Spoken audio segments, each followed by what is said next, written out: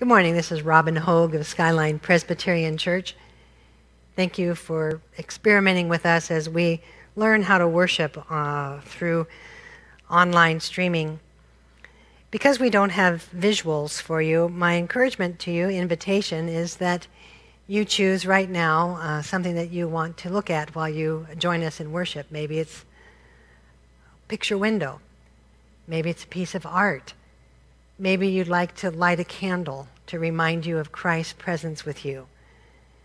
Do something that helps you center and be present to God, who is already present with you.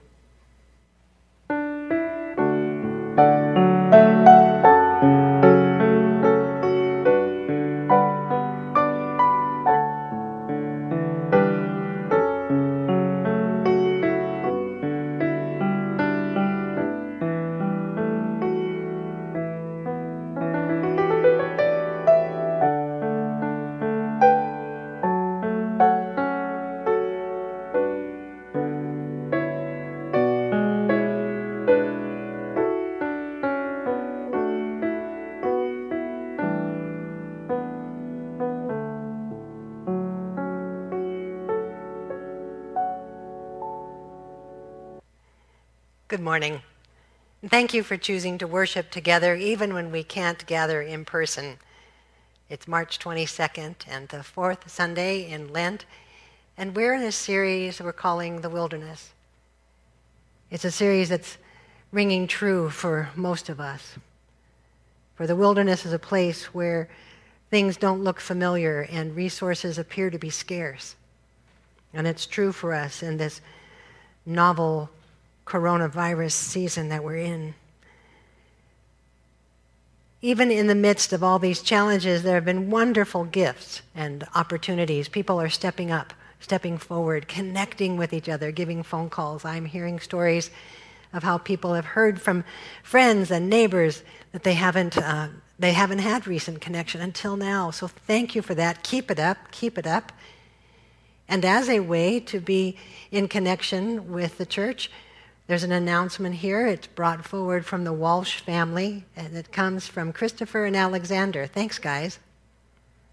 Good morning. We are the Walsh brothers, and we would like you to know that we are here for you.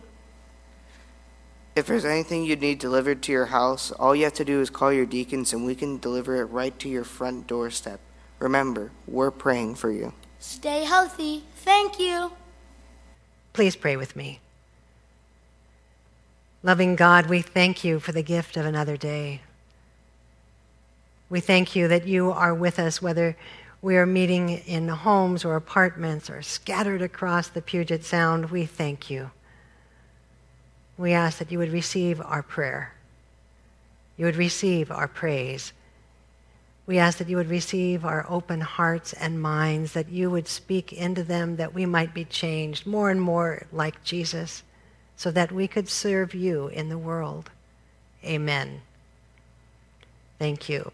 I'm going to invite Bob Wallace to join me, that together we will share a responsive reading. Thank you, Bob. Jesus met the leper in his pain. And Jesus met the Samaritan woman in her isolation. Jesus met the crowds at the edge of the sea. Jesus met the blind man at the city gate. So with confidence we declare, Jesus meets us here. We too are hurting and the bleeding. We too are the broken and blind. Jesus meets our scars, our fears, our prayers, and our dreams. We are welcome here. All are welcome here.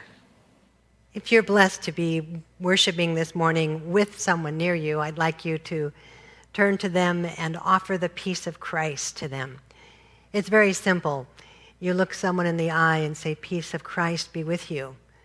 And the person responds, "And also with you." So to my church, the peace of Christ be with you. And I know you've responded back. Thank you. Thank you, and praise to God. We're going to thank Carla Epperson now, who's going to bring a piano solo for us. The piece is entitled "The Lord's My Shepherd," from the 23rd Psalm. Thank you, Carla.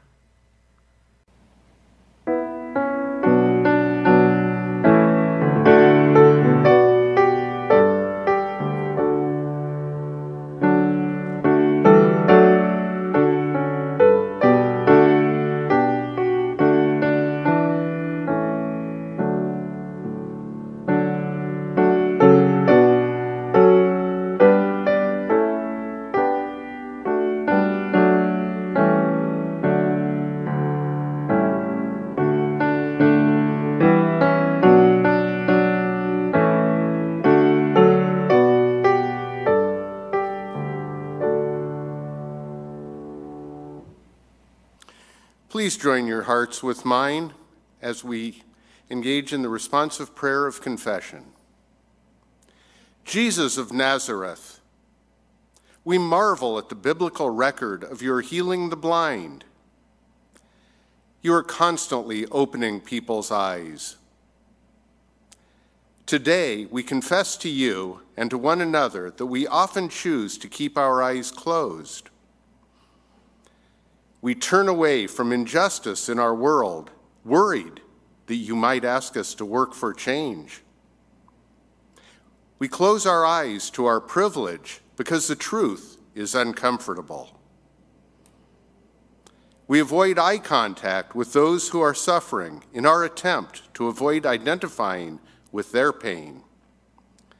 Forgive us for failing to be your people in our neighborhoods and cities. Thank you. That was Ed Tromp leading us in the prayer of confession. Would you please continue in personal and silent prayer?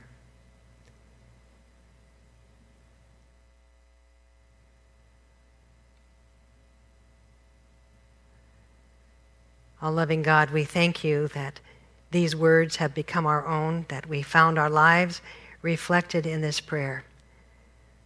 We have turned a blind eye to those who are suffering. We have avoided seeing you and your call upon our lives. And so we ask your forgiveness. And in Jesus Christ, we ask that you would help us to be made whole. Amen. Friends, there is good news. Our deepest needs have been met by God through Jesus Christ. Through Christ, our sins have been forgiven. Receive the good news. There is life in it for you and through you for others. Amen.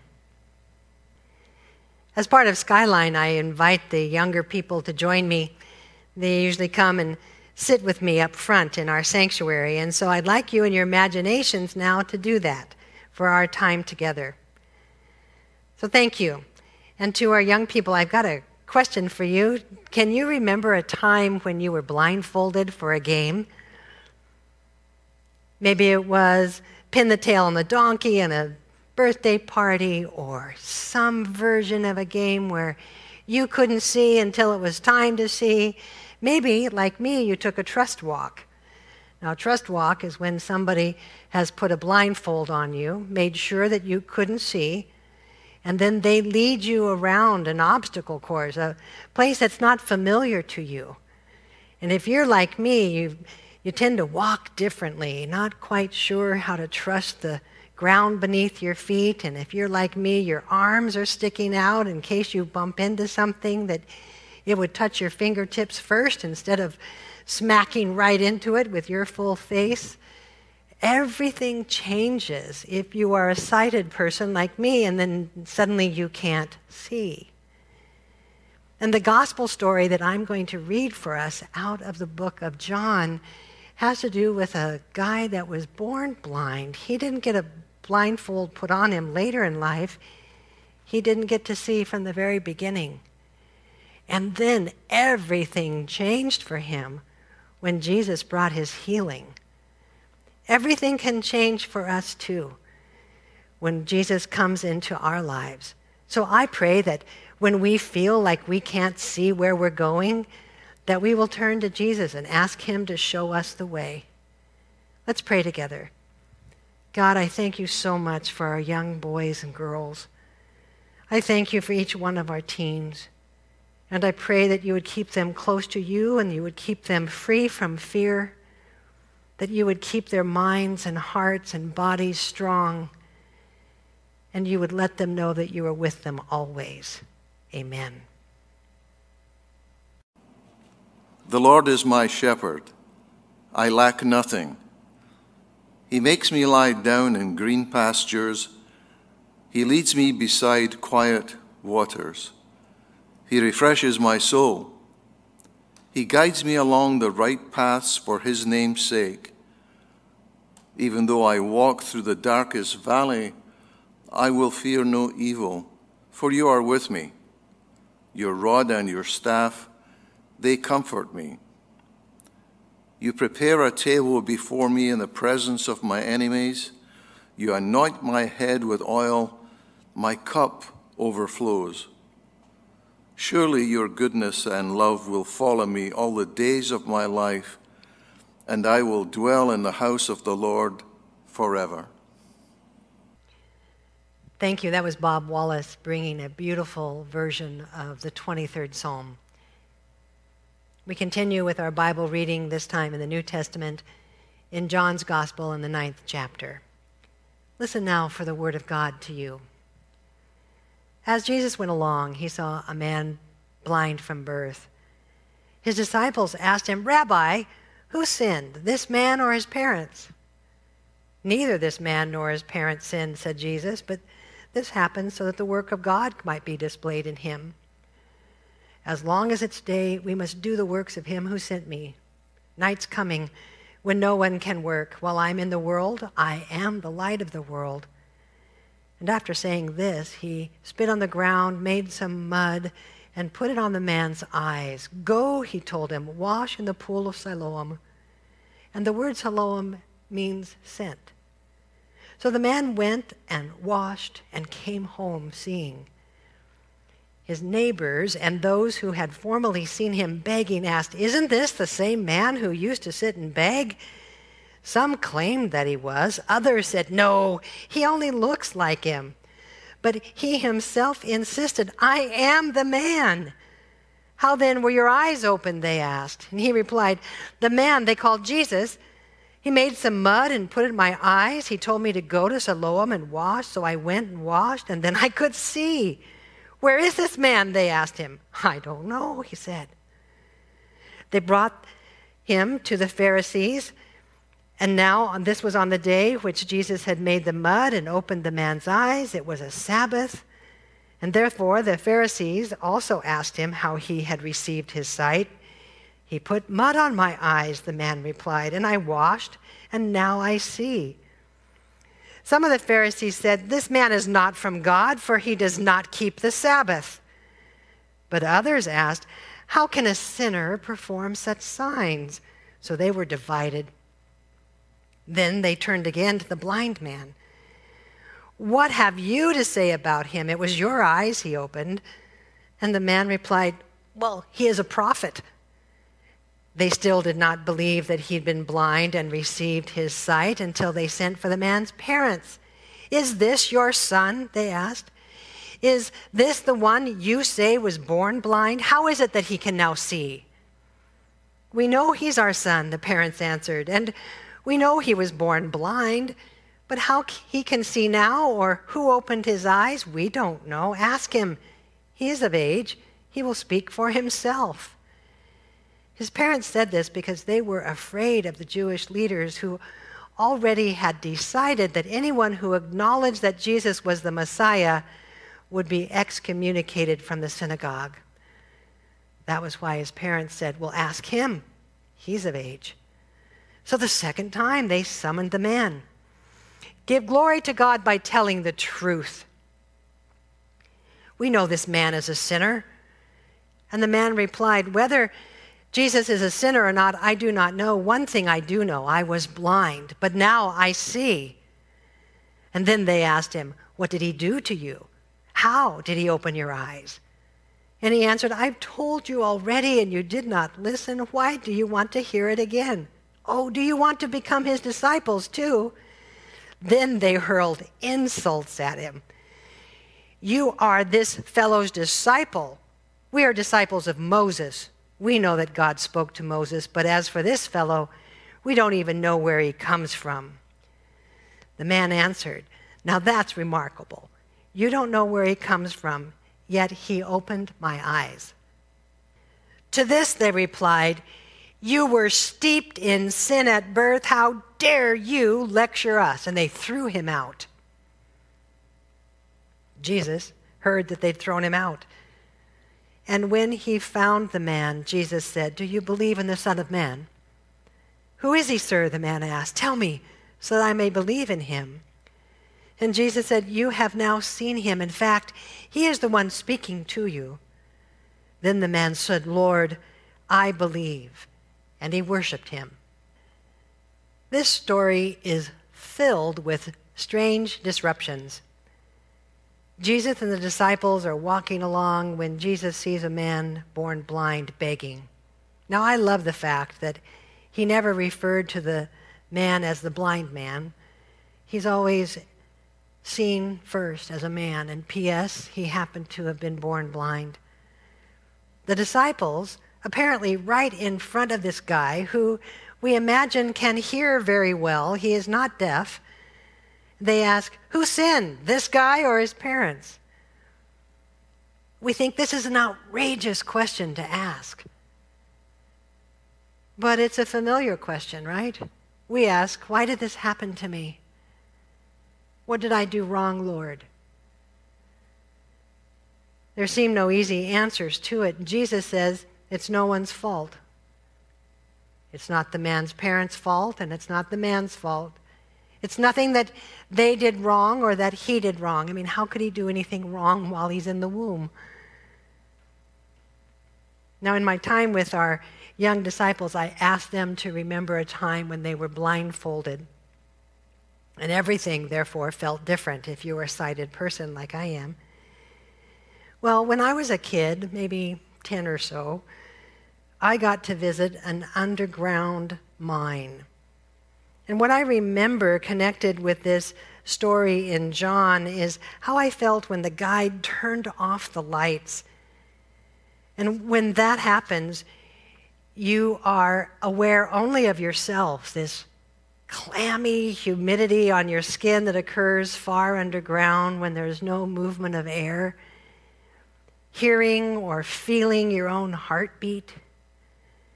You can no longer see anyone else in the group. You can't even see your own hand just an inch in front of your own nose. You feel alone. You alone are important. There is no larger picture. You are focused on the moment, on safety. Now, this may sound a little dramatic, but if you've ever been in a mine like I have without light, you know I'm telling you the truth. Now, on the other hand, when our Lord gives us sight, our scope enlarges. We see other people. Community becomes possible. You step with confidence into the unknown. You comprehend the landscape. You see a bigger picture. It's not automatic. We're always offered a choice. When the religious leaders ask for the 5th time a question using the word how did you open your eyes? How did he open your eyes? We see that they're fixated on the method rather than going to the deeper question of who is this healer? The religious leaders even turn against the now sighted man with disgust that he, in their estimation, is still a sinner, and he would deign to tell them how to think about Jesus. You can almost smell the excessive vanity dripping off those affronted, powerful types. We know them in our own time. They often get caught offending in just this way they accuse others of sinning. Well, did you notice that Jesus is absent most of this story? It's kind of a curious thing. He's there in the beginning and heals the man, and he's there at the end when the man will again be denied the dignity and humanity of community when he's thrown out of the synagogue. Jesus' absence for most of the story gives the threatened people time to try to find someone they can blame. They do this rather than give Jesus the credit for the good gift he has brought. And when Jesus does appear, he perfectly depicts in a double meaning the point of his healing. I came into this world so that those who do not see may see. When Jesus returns to the story at the end, he pulls out from God's word the deeper meaning of having vision.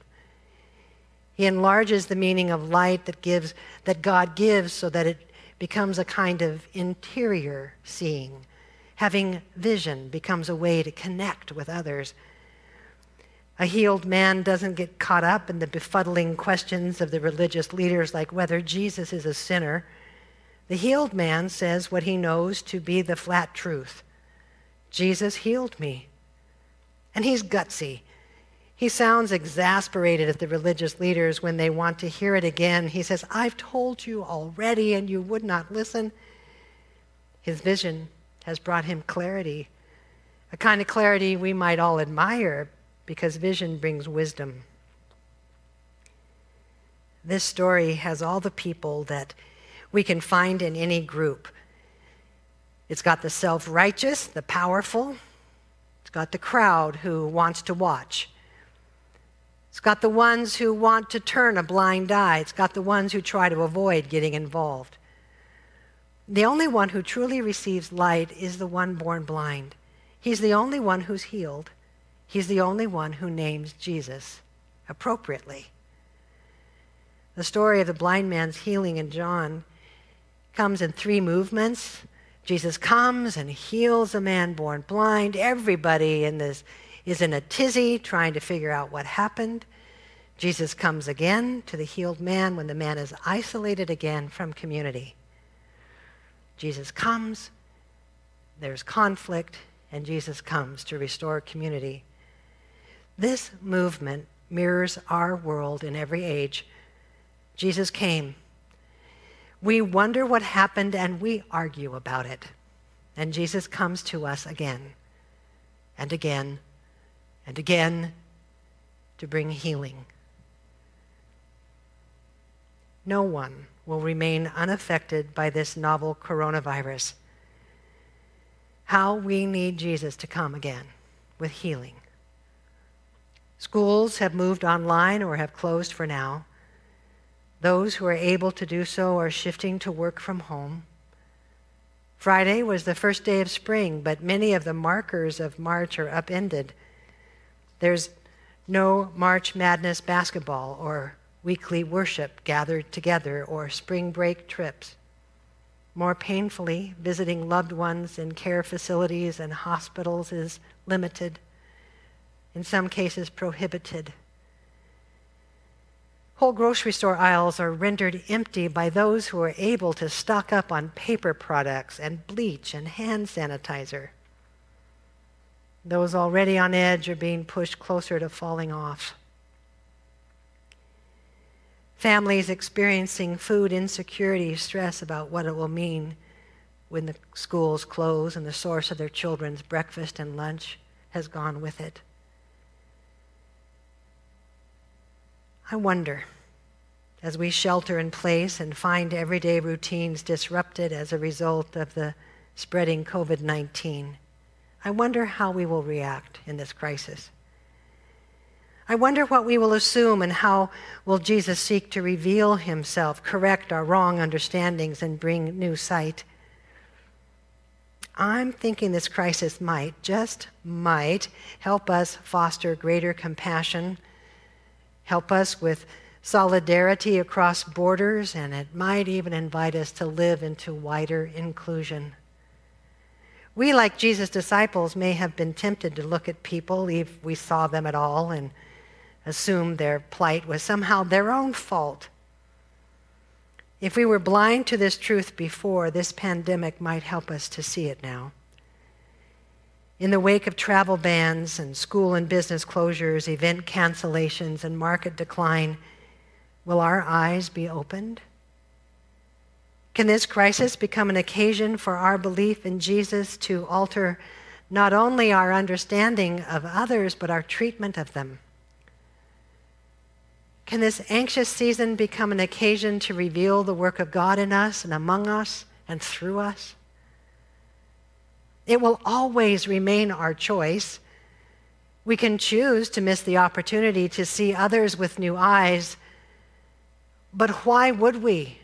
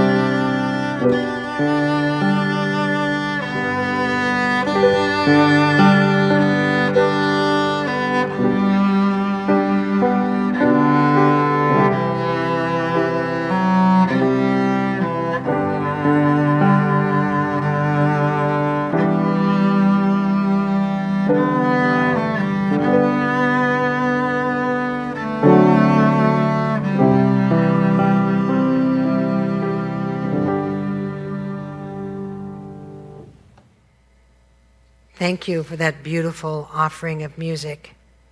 Let's continue to offer ourselves in prayer. Please join me. Loving God, we come before you grateful that you have a living word for us.